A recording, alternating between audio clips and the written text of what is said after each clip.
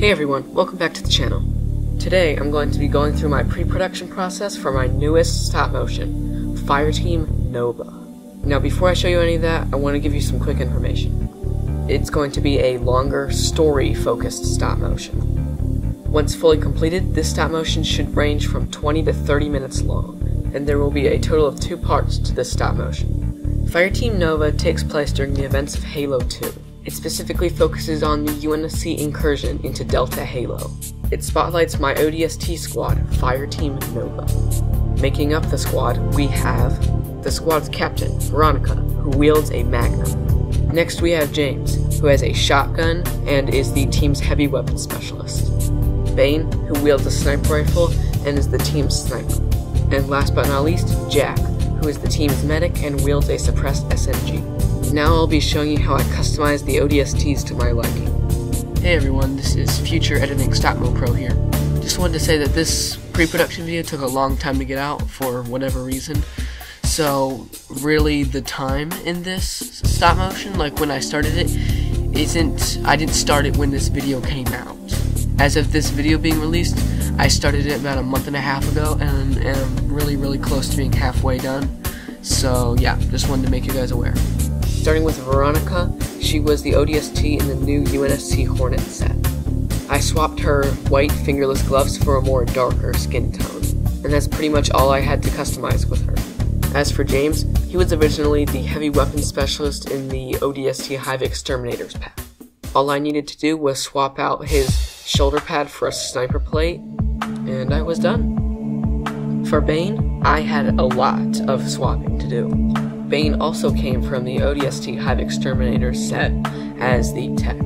First I swapped the shoulder pads and boots for a darker type from the ODST Flood Hunter drop. Then I swapped the left arm for the ODST Medic's arm from the ODST Hive Exterminators set. And that was all the customizing I had to do for Bane.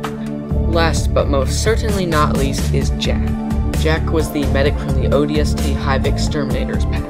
First, I swapped his left shoulder pad for ODST Tarkov's printed shoulder pad. And then I swapped his left forearm with Bane's.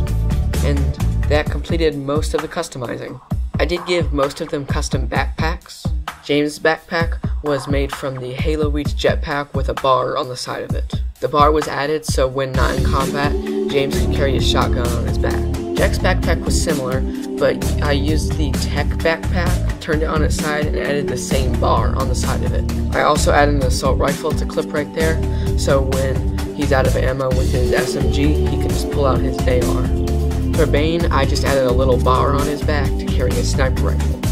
And for Veronica, I just used the new ODST backpack, which looks super good by the way. The first scene will take place in a hangar bay, which I built using both Lego and Mega parts. And then when it was ready to be shot on camera, I simply added LED lights all around the background and darkened it so it made it look a lot more darker and just more cinematic. For the scenes inside the drop pod, I used the ODST Flood Hunter drop pod and simply took it apart depending on the viewpoint of the Spartan, whether it was first person or looking at the Spartan. I would adjust the ODST pod to the view that I needed. Next, I had to build the area on Delta Halo where the drop pod would hit down. What I did was very similar to what I showed in my background building tutorial. I used a bunch of the Mega base plates and fit them all together to make them into a very large background, and then just added a bunch of bricks all around, made it look like a forest.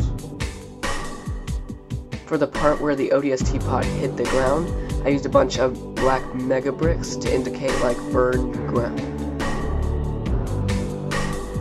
I also added a bunch of foliage and ruins pieces that I got from Mega Pokemon sets all around the background, and that made it look really good.